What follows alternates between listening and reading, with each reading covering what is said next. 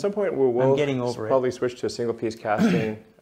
I think we need to get the Texas factory and the Berlin factory going, kind of redo the factory without blowing up the cash flow of the company. Right. Hey, this is Warren Redlick. I'm really fascinated by the path that Tesla is on in terms of technology for its vehicles. We're seeing this with Model Y, and we're going to see it continue. And with the Gigafactories, there were some hints in Elon Musk's interview with Sandy Munro that gave a little bit more away. And I didn't notice it at first, but I've been stewing on it. And I wanted to see what you think of it. So I'm going to tell you what I think, and I'm going to ask you to let me know what you think in the comments below.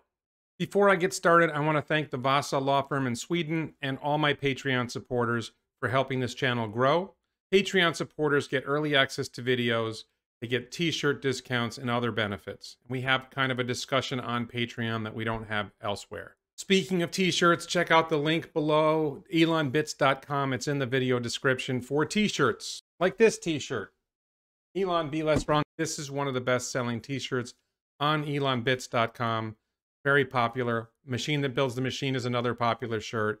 I've got some new shirts. Please check it out. So let's talk about Tesla's technology path going forward with vehicles and gigafactories. Are you ready? Let's go.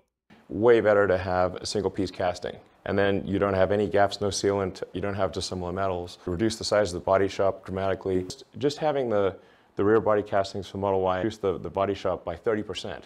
Yeah. So there's roughly 1,000 robots on the Model 3 body line. We got rid of 300 robots just with that rear body casting. Yeah. And then when we go to the front body casting, we're getting rid of another 300 robots. There's a progression going on here for Tesla.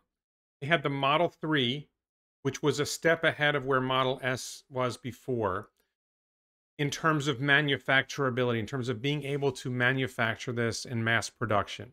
Because Model S and Model X are produced in relatively low volumes.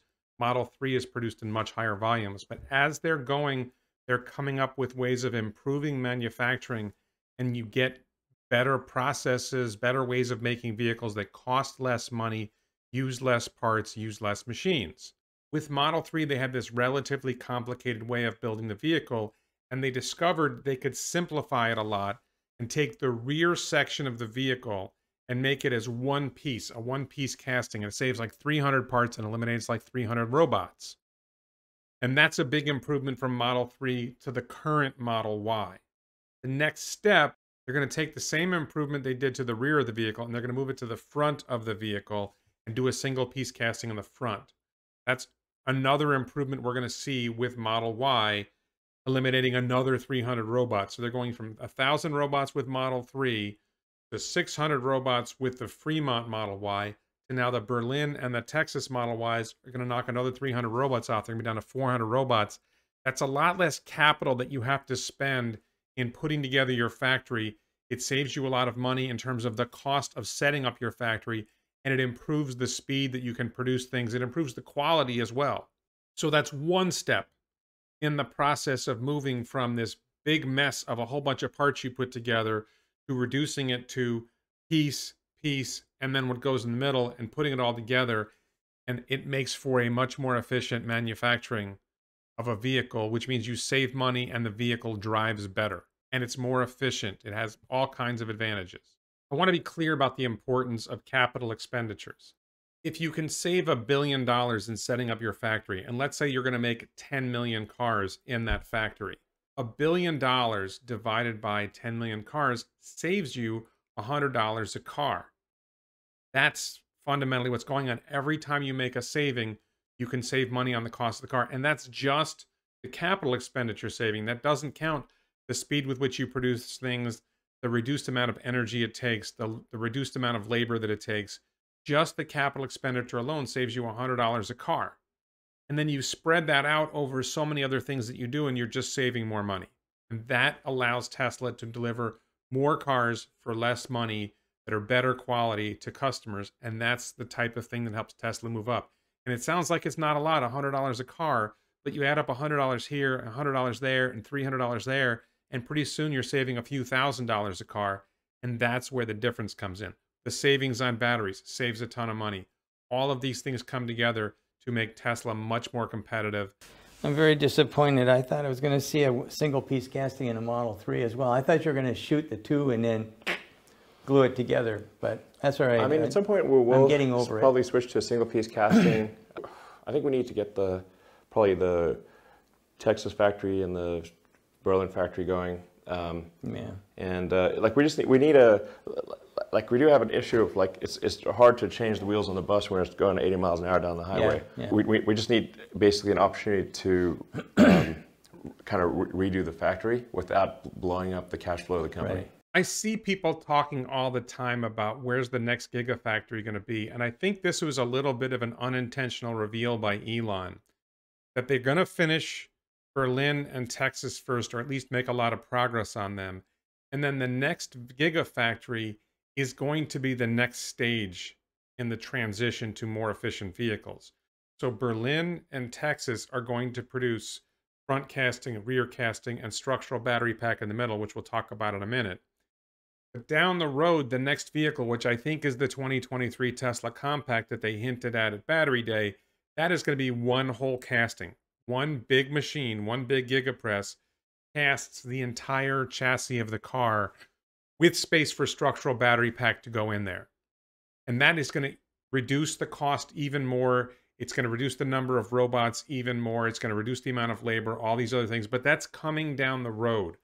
So first we got to get Berlin up and running. Then we got to get Texas up and running, with those two running at full steam, because it's going to take 12 to 18, 24 months to ramp to full production.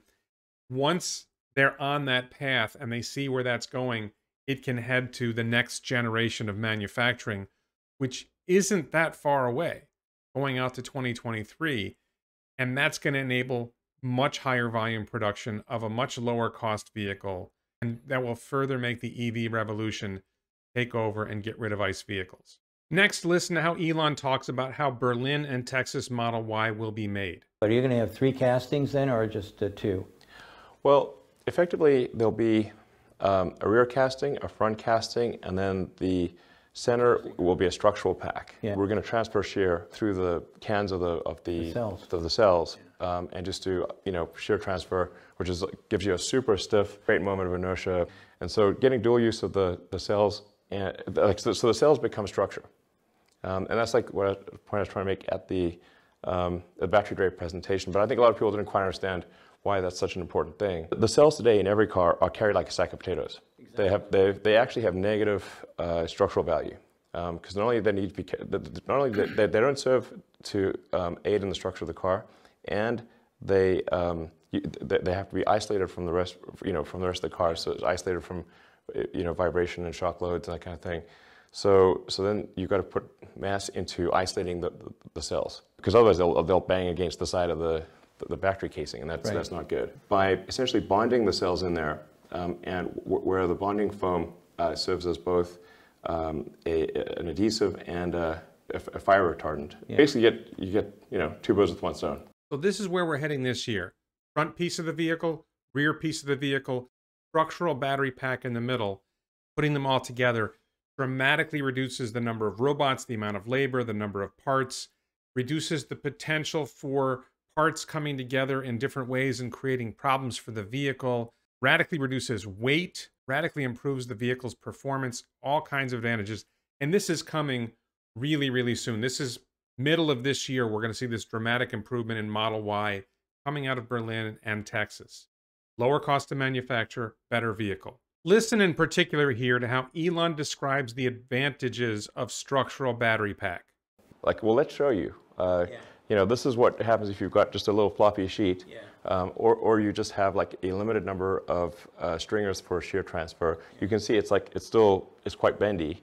But as soon as you have a whole bunch of cans or honeycomb or anything like that, and you bond an upper lower face sheet, it gets crazy stiff. Like you can't bend, like you can just put them together and like one thing's floppy and the other thing's stiff as hell. And that's really what you want. Like the torsional rigidity will be much better. And so if you're like trying to improve like the ride and feel of the car, you say like, what's the frequency of this car? Is it like a sort of real bendy spring, or is it like tight? and that feeling of like, is this car tight? Really, if people don't understand, why does this car feel better than the other car? It's like, well, because you've got your natural frequency is high and you've got good torsional rigidity. And then another factor is like, what is your polar moment of inertia? So like basically, to what degree is like the mass grouped towards the center as opposed to spread out towards the outside? Like you can see this like with like an ice skater where if the ice skater holds arms out, you rotate slowly, brings arms in, rotate fast. Right. That's what's meant by polar moment of inertia. Exactly. So it's like, can you rotate this car fast? You can if you bring the mass to the center. The advantages of structural battery pack are huge, and Elon laid it out there. I think it's a little hard to understand for a lot of people, but in short, it makes the vehicle more stiff. The stiffness allows the vehicle to handle things better. It just feels better. Better torsional rigidity. Those two things make the vehicle handle better, make the vehicle more comfortable for the driver and the passengers. And then you've got the polar moment of inertia. What they're saying is, in a current Tesla, the pack is nearly as wide as the car. Because of the way they're designing structural battery pack, because of the ability to squeeze things together and using less hardware to make it, they're able to bring the battery mass in towards the center of the car, and that improves what we call polar moment of inertia, which allows the car to turn more effectively. It makes it easier for the car to turn. It means the car can turn quicker. It means the car does better in handling. And this is going to matter a lot for performance for people who like driving performance vehicles in particular. But in general, these improvements in the vehicle make the vehicle feel better to ride in and better to drive. And one more benefit of structural battery pack is weight, which Elon talked about earlier. So now you're reducing the weight of the vehicle, and that also improves handling, and it also improves vehicle efficiency, which means you're able to get more miles on the same amount of battery capacity. Or it means you're able to reduce the amount of batteries you need in the car in order to achieve the range that you want. We've already seen that with the long-range Model S that was just announced, they dropped 300 pounds from that vehicle, and that doesn't include single-piece castings or structural battery pack. So Model Y with structural battery pack and a front casting is probably going to drop 500 pounds of weight. This thing is going to be incredibly light for the vehicle that it is. And this is just going to be magic. The way this vehicle is going to perform is going to be insane, the way it's going to feel. And then the manufacturing cost in the long run is going to be lower. And this leads to one of the questions that I had going forward. How does Tesla manage which factories to use for which vehicles and what to sell when starting in roughly July of this year, they're going to have a new version of the Model Y that is going to be radically better than the current version of Model Y. And I want to be clear, the current version of Model Y is arguably the best car in the world already. They're going to take it and they're going to make it radically better. So when you're shopping for a Model Y, you're going to want the new one. So they're going to have to charge more for the new one. So my impression, and this is where I was looking for your comments, what I think is going to happen going forward is once the new Model Y starts rolling out of Giga Texas and Giga Berlin, the Model Y that comes out of those factories is going to be a premium model. It's going to be a high-performance Model Y. They're going to sell it for $10,000 or more higher price than the price they're charging for the Fremont and Shanghai Model Y. Even though it may actually cost less to make the Berlin and Texas Model Y, but initially they won't be producing them in high volume. So I think the initial version of the Model Y coming out of Giga Texas and Giga Berlin will be some kind of high-end model that will have 400 miles of range and outrageous performance. And yeah, you're going to pay a premium for that vehicle. It's going to be all-wheel drive. It's going to have all the great features. And the Fremont Model Y will be lower. They may even drop the price of the Fremont Model Y and the Shanghai Model Y. So now you have this period of time as Giga Texas and Giga Berlin are ramping up, as they're getting their production. Initially, maybe they'll only produce 50,000 vehicles in 2021.